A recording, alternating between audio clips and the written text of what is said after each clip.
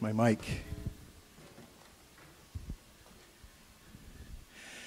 Yeah, kids can go for Connect Kids.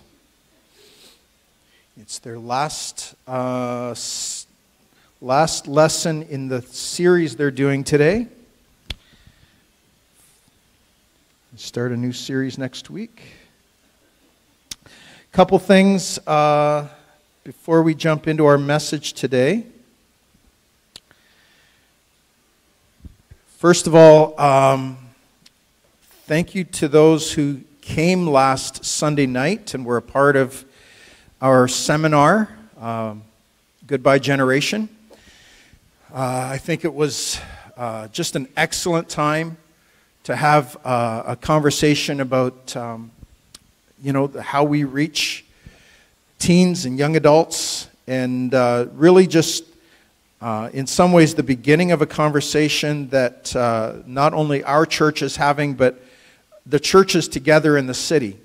We're going to be talking about this, and I think it was, how many found that helpful last Sunday night that were here? Yeah, it was good. And we had about 5 or 6 churches represented here last week, so that was awesome, and we want to keep pressing into that. If we don't make significant advances to reach that generation, it doesn't happen by accident. It happens by intentionality, and we need to be intentional about it. Amen? I heard one amen, so I got one. You and me and Jesus, we're good. All right, the other thing that I wanted to mention. We don't, this is a little sensitive, just because I would like to make the names known that are candidates for our board. And we do so, of course, the church is not a democracy. I don't know if you understand that. The church is not a democracy. It's the body of Jesus. And although we vote on some things, that doesn't mean it's a democracy. It means that it's voting in the church is a way of establishing unity around a decision. It's not about... See, in a democracy, you campaign for your whatever, and you campaign for this and that, and you once you get voted and elected to a board, then or to a political position in the world in democracy, you represent the people that got you voted. That's not what the church is all about, right? We understand. This is not a political thing. This is about determining the will of God and the unity around decisions that we make. And so, yeah, to share the names with you ahead of time is so that you can be praying. Not so that conversations happen and that we get political about this, because that's not what this is about, right? Do we understand that? I think we're all mature enough to understand that. So we have 2 positions to fill and 3 names to present to you. And in alphabetical order according to their last name, Suzanne Obi, Mike Couture, and Paul Whalen have let their names stand. So those are 3 names: Suzanne Obi, Mike Couture, and Paul Whalen are letting their names stand, and we'll please be in prayer for our business meeting and see what the Lord will do. Amen? Good. Good. All right. With all of this snow, I thought we needed something to warm us up this morning. So a little joke. Bubba and Bo, 2 good old boys from the South. are sitting on the porch. And they see a truck roll by with rolls and rolls and rolls of sod on the back of it, heading somewhere. I'm going to do that when I win the lottery, Bubba says to Bo. Bo says, do what? Send my lawn out to get cut.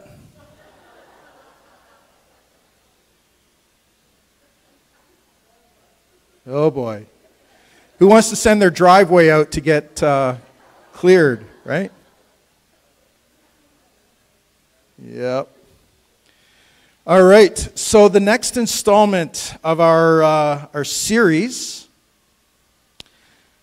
this is all about lifting up Jesus. We're digging into the Gospel of John and looking at the person of Jesus and the statements that he has made through the Gospel of John. 7 I am statements. And that reveal his character, that reveal who he is.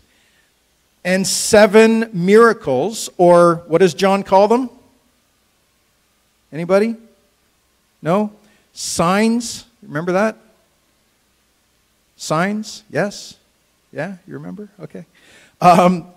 John calls all of the miracles that he pulls out of Jesus' life and ministry, he calls them signs because they point to the glory of Jesus. They point to who he is. They point to his majesty. They point to the fact that he is not just a teacher that came to teach. He is the Son of God. Right? Yes. Okay, this is going to work a lot better if you're working with me here. The quieter you are, the longer we go. Just saying. All right? Amen. All right. Now you got it. Okay. So we're going to be in John chapter 6 this morning. And actually both the I am statement and the miracle happen in John chapter 6. And they're very connected today. All right. So let's...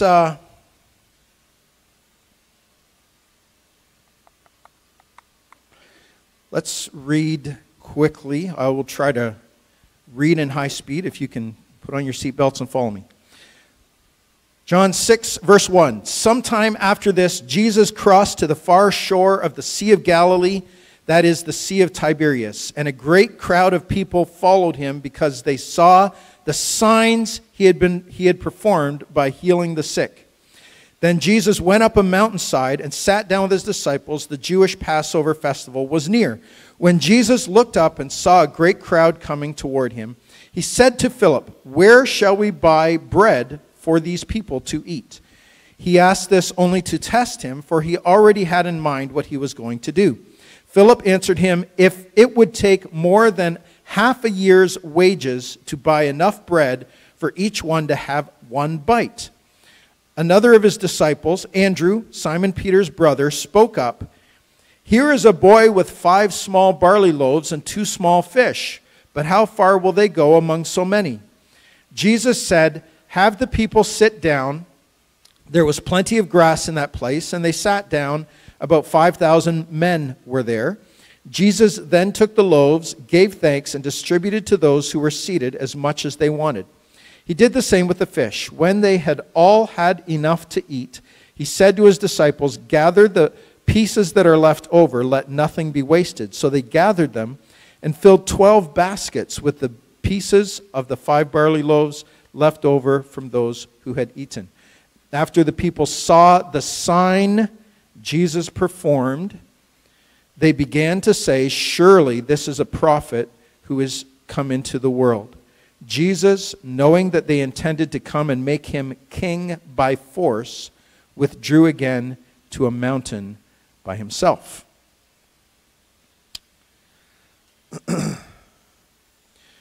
So,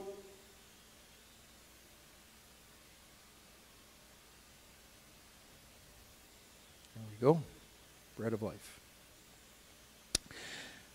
We know from the other Gospels that this sign, this miracle, took place in a very low and painful time in Jesus' life. The same miracle is described in the other Gospels. It's actually one of the only miracles that we find in all four Gospels. And so we have different perspectives on this event that happened.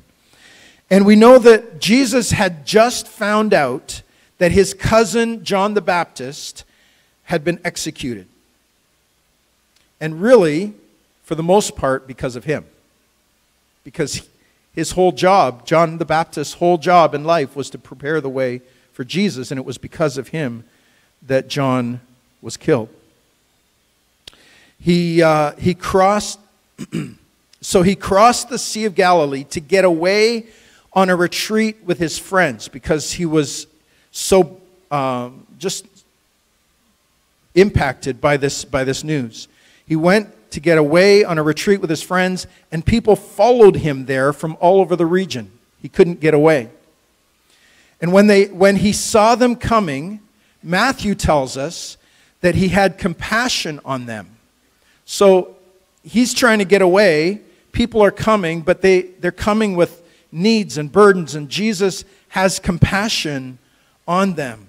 And Luke says he welcomed them and spoke to them about the kingdom of God and healed those who needed healing. Jesus, in a sad and broken place himself, steps out of that and ministers to people who are in need. Let's notice this morning that kingdom opportunities sometimes come at the worst possible moments for our convenience. Right? And we have to be ready to turn every situation into an opportunity. Our life doesn't belong to us, it belongs to the Lord. And when opportunities come, we can't determine when that's going to happen, and sometimes they come at very difficult times. And if we are prepared, if we've spent time preparing our lives for those moments, then even if it's a difficult moment, we will be able to step out of our need and into serving someone else's. I remember just a couple years ago going to visit a friend in the hospital. And he had just had bypass surgery. And this guy would talk about Jesus to anything that breathed.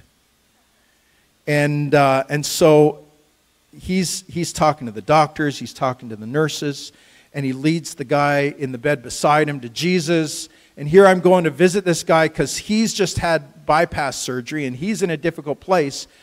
But he maximized that opportunity and served Jesus in the midst of it, right? And that's the kind of life that we're called to. But also notice that Jesus did take care of himself eventually. It says that he got away and spent some time by himself after this.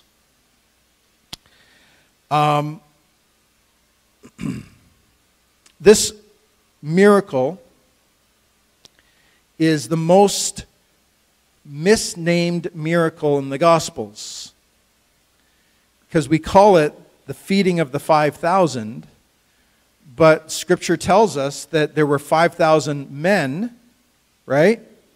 And then Matthew's Gospel lets us in on why they say specifically 5,000 men, because there were women and children besides that.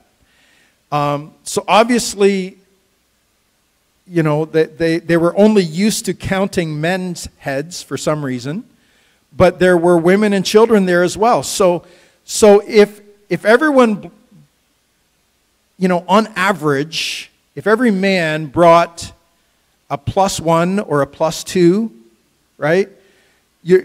We're conservatively talking about 10 to 15,000 people. Right? Does that make sense?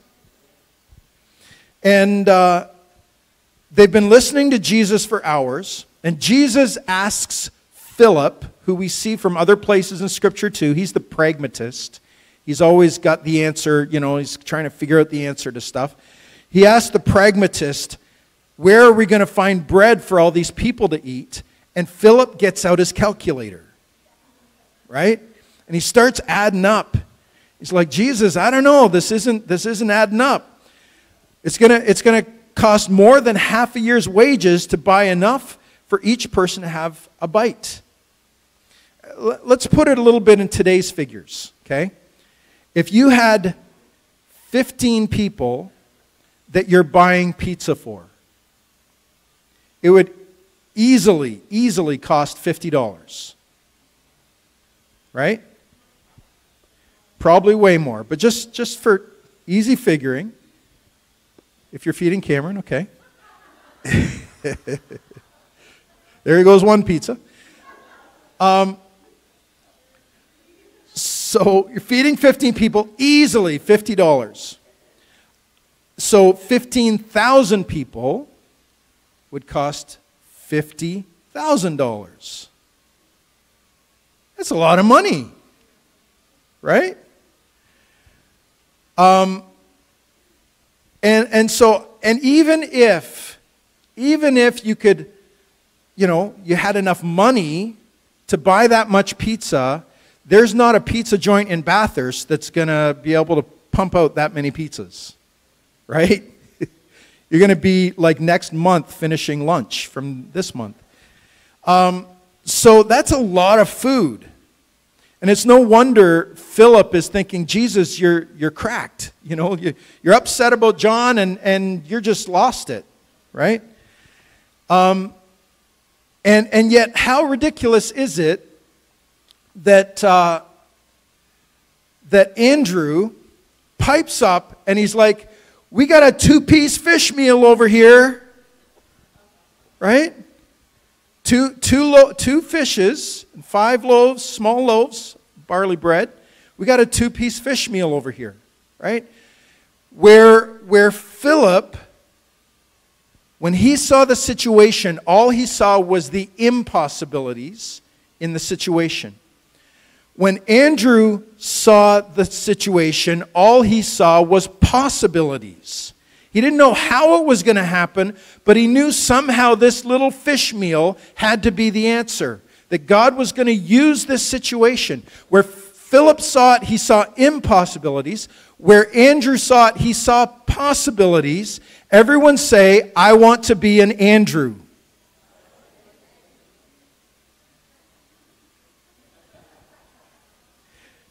I want to be an Andrew. I want to be somebody who sees the circumstances of my life and sees the circumstances around me and doesn't see the impossibilities, but sees that God's already prepared an answer in the midst of the problem. God has stashed a promise in the middle of every problem. He doesn't let us walk into problems that He doesn't already know the answer to. And so, I want to be an Andrew. Good thing I already am. But I want to be an Andrew that sees the possibilities, that sees that God, we can, some of you were reading Numbers this week, if you were following along in the Bible reading, and we're reading about the Israelites in the desert, and they whine, and they whine, and they whine, and they whine, right? They whine about no water and no food, and the food doesn't taste as good, and we want meat, and just over and over, and we can't go into the land because there are giants in there, and they're just whining and whining. We can be like the people of Israel, that even in the midst of God's provision, only saw trouble. Or we can be like Andrew, who even in the midst of scarcity and impossibility, sees the hand of God. And that's our choice. We choose that response. So throughout this miracle, Jesus was training his disciples. Luke tells us that they had just gotten back from a short-term mission outreach where they had gone out 2 by 2 into the towns all around Galilee, preaching the gospel, preaching about the kingdom, and healing people in the power of God. And Jesus now wants to stretch them to the next level. And the verses we read says that Jesus asked Philip the question, how are we going to feed these people? Where are we going to find the bread? Because he was testing him. He's equipping, he's training his disciples. He already knows what he's going to do. But he's equipping and training his disciples in the process. He involves the disciples in the miracle, as we see in the other Gospels. When the bread and fish are still in Jesus' hands, it's just still 2 fish and 5 loaves of bread, broken into smaller pieces. We used to play that trick with our kids. Right? You got a cookie. I want 2 cookies. Okay, snap it in half and give them 2. Right? That works. It works for 1 kid, but it doesn't work so well for 15,000 people, right? When it was in Jesus' hands, it was still 2 fish and 5 loaves, broken into pieces and handed out to the disciples. But as they walk out into the crowd by faith, and it's got to be the weirdest walk of their lives. We got this little bit of food, and we're walking out to this big crowd of people, and they're talking to each other like, I don't know what to do. You know what to do? Like, what are we going to do with this? And they walk out into the crowd, and as they go and start to hand it out by faith, Jesus told us to do it. We're just being obedient by faith. And as they hand it out, hey, there's still more. And they keep handing it out until everybody's fed and stuffed, and there's more left over, right? And it's as they go that the miracle happens. Miracles happen as we go. Sometimes we wonder, why aren't we seeing as many miracles in our culture today, through God's people today? And the question is, are we going? Are we going? Are we taking risks of faith? Are we stepping outside of what makes sense to us to do what doesn't make sense by faith so that God can do what only God can do? Right? We can't sit in our lazy boy. I love lazy boys. They're good. But we can't sit in our lazy boy and say, how come God's not doing miracles? Right? We need to go. There's time for lazy boys and there's times to go. And we need to go, and as we go, God will do miracles.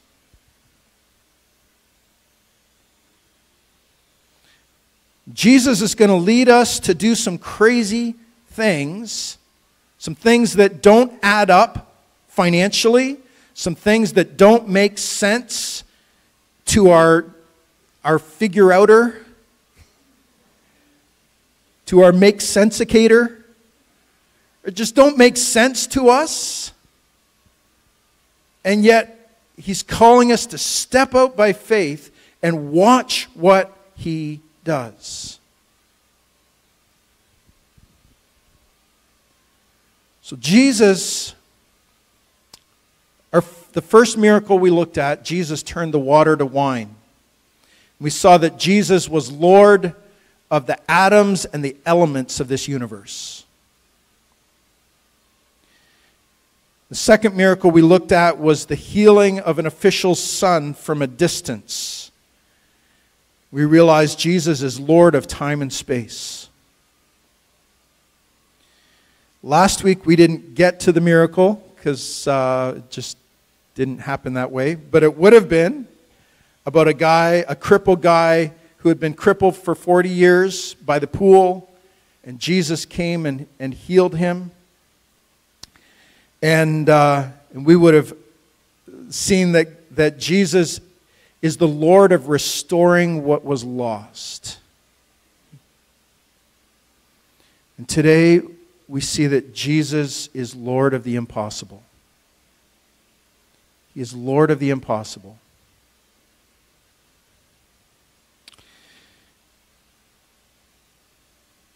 The miracle that we see here takes place in a wilderness area. It's in a wilderness area. It's a miracle of supernatural provision of bread and meat. Does that sound familiar from anywhere else in Scripture? Right? Well, the Last Supper, sure. But I'm talking about way back before. How about God's provision of manna and quail in the wilderness? Right? This miracle is, as I said, recorded in all four Gospels. And it's significant because the Gospel writers see Jesus as the new Moses. He's the bringer of the new covenant. God had told Moses, there will be another prophet like you that will come. And he was talking about Jesus. Moses was a forerunner, a foreshadowing of Jesus who would come, and he would bring a new covenant. And so the symbolism in this miracle is that God is providing a new kind of manna for his people. In Jesus, God is providing a new kind of manna. John 1 verse 17 says, the law was given through Moses, but grace and truth came through Jesus Christ. The law was given through Moses, but grace and truth came through Jesus Christ.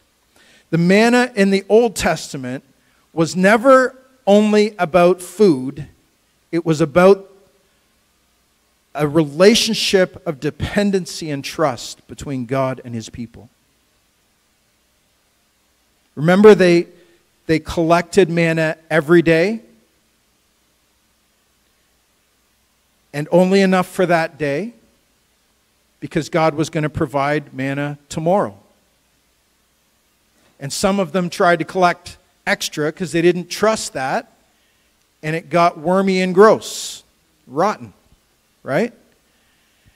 And then they learned that lesson, but God said on the Sabbath, I'm not going to send it. Just be warned, right? Kind of like the time change warning. Just be warned. This is happening. I'm not going to send manna on the Sabbath. So collect twice as much the day before, and that manna will last, right? And it did. But some people didn't trust that. Oh, that's going to come tomorrow, and they didn't collect enough.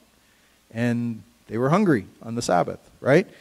And so they learned some lessons about God's provision and about being obedient and walking and trusting God. The manna in the Old Testament was all about this trust relationship with God. And Jesus comes to bring a new kind of manna. Jesus is the better bread. Chapter 6, verse 25. So, after the feeding of the 5,000 or the 15,000 or however many there were, Jesus walks on the water. We'll come to that later.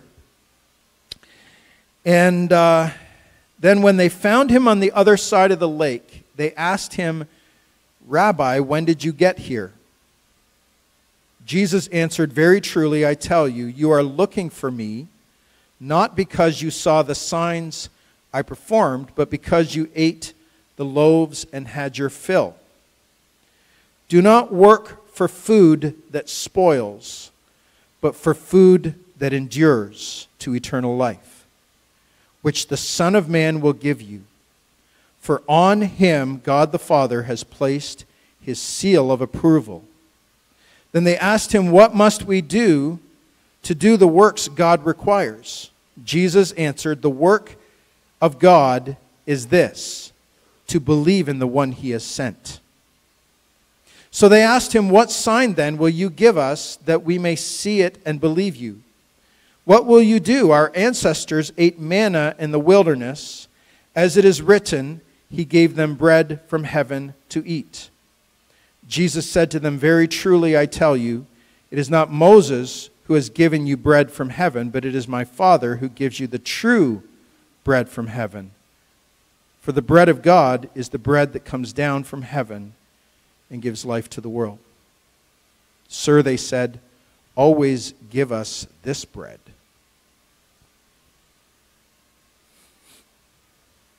So, these people, they're not the disciples, they're just other followers and people who want to hear Jesus teach. And Jesus says to them, you're looking for me, not because you saw the signs I performed, not because you really believed in the miracles that I did, but because I gave you lots of food. I filled your tummies. You want some more of that, right? Do not work for food that spoils, but for food that endures to eternal life, which the Son of Man will give you. And then down in verse 34, they say, Sir, always give us this bread. See, bread has always been a staple of diet for cultures all over the world and for centuries, for millennia. But in the time of the first century Palestine, it was even more of an essential part of their diet. We have a lot of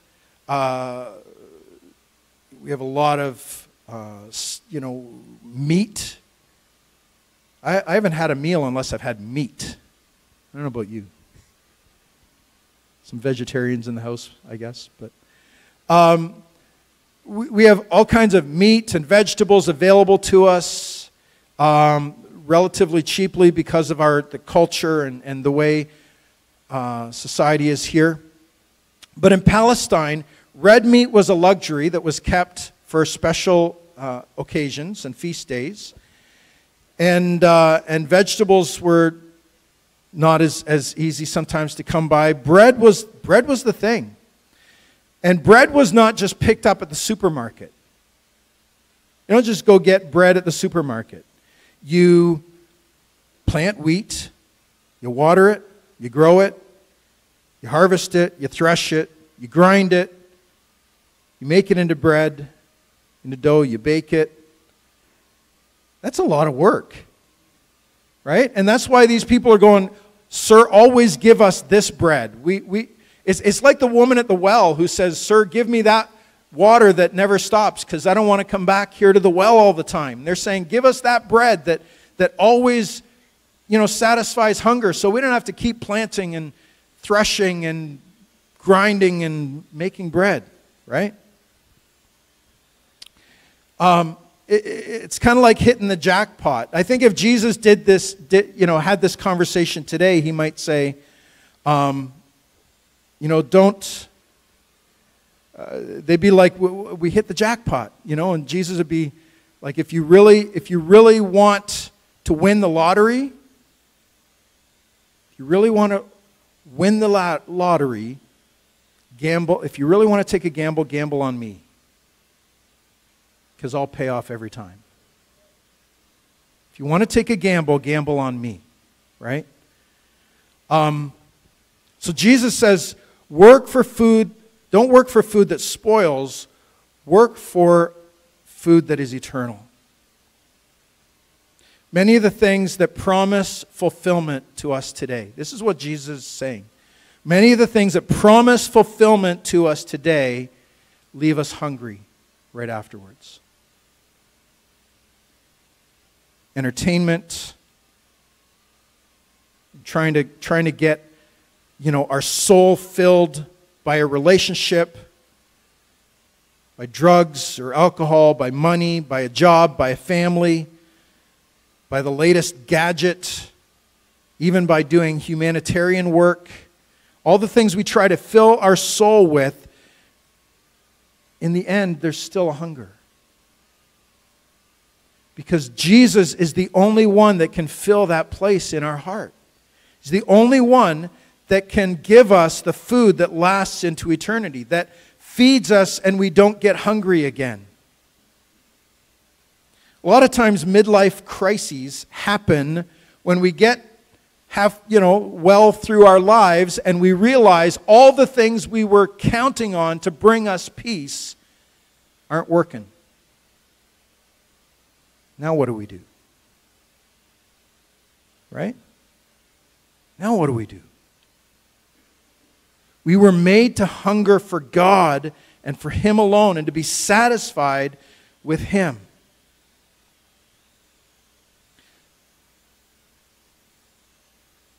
But as long as we deny or ignore Him as our source, as the one that we feed on, we will have a voracious appetite for things that bring temporary satisfaction.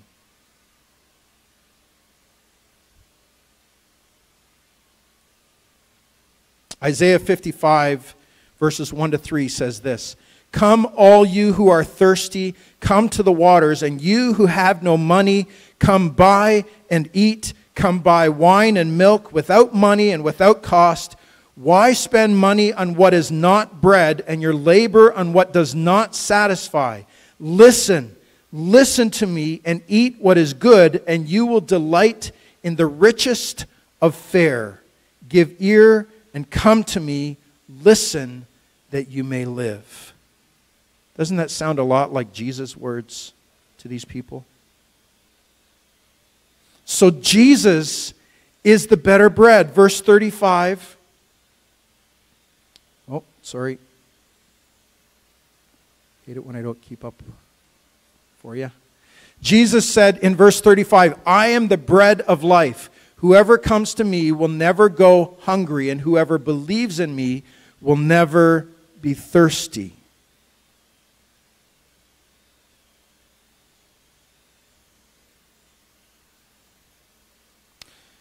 Jesus is the heavenly bread. He says, "I came down from heaven not to do my will, but to do the will," this is verse 38. "Not to do my will, for I've come down from heaven not to do my will, but to do the will of Him who sent me, not to lose any that were given, and to raise them up at the last day."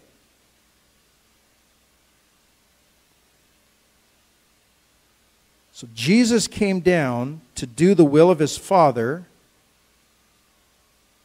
to not lose any that were given to Him, and to raise them up at the last day.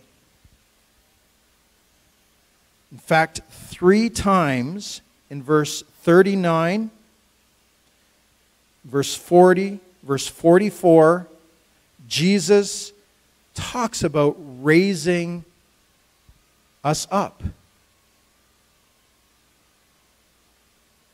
It's interesting. The resurrection is what we hope for. That when you live in such a way that you are ready for the resurrection, that is what will fill our soul. That is what will feed you and will last.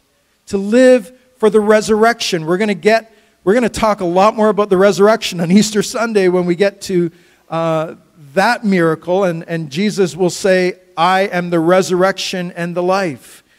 But we live for the resurrection. There is coming a day when Jesus will return, and all those who have died in Him will be raised up to life, eternal life. And so our hope is in the resurrection.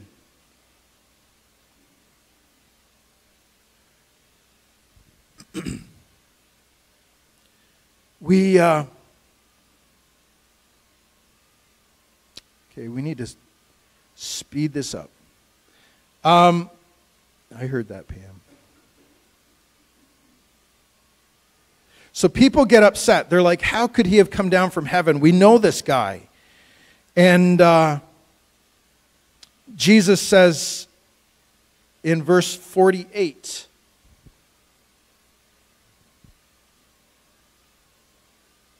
I am the bread of life. Your ancestors ate manna in the wilderness, yet they died. But here is the bread that comes down from heaven, which anyone may eat and not die. I am the living bread that came down from heaven. Whoever eats this bread will live forever. This bread is my flesh, which I give for the life of the world. And they get kind of grossed out, kind of freaked out. Is he talking about cannibalism? What's he saying? What's he talking about? And they're not understanding what Jesus is saying, that they need to believe in the one who is broken for the world. They need to fill their lives with him. And so they get upset. And Jesus... they get upset and Jesus pushes even more. And then they grumble and Jesus pushes even more. He doesn't back off. Like Jesus would fail at every church growth seminar that you've ever seen. Because when people get upset at his message, if he was smart, he would change his message so they didn't get upset anymore, right? But he doesn't. He makes it even stronger and stronger until everyone walks away except for his 12 closest friends. Everyone walks away except for his 12 closest friends. And once there's only 12 left, Jesus says in verse 67, you don't want to leave too, do you? Jesus asked the 12. Simon Peter answered him, Lord, to whom shall we go? You have the words of eternal life. We have come to believe and to know that you are the Holy One of God. Simon was saying, Jesus, I don't understand any of this, but I'm willing to give up everything that I am and everything that I have to hang on to your words, because you have the words of life. Amen? I'm going to ask the musicians to come. We're going to turn to the table. And as we